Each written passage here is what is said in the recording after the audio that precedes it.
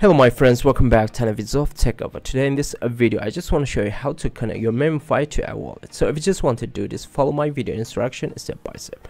First of all, let's go ahead to check the wallet. You can see there's not any option that's going to connect your Memefi to an external wallet.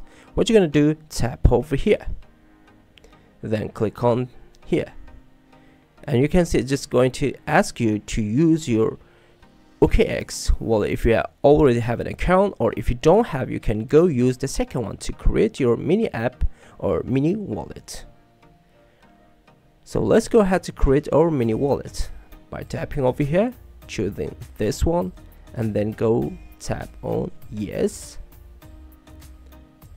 After that, tap on allow to scan your face ID, and here you go.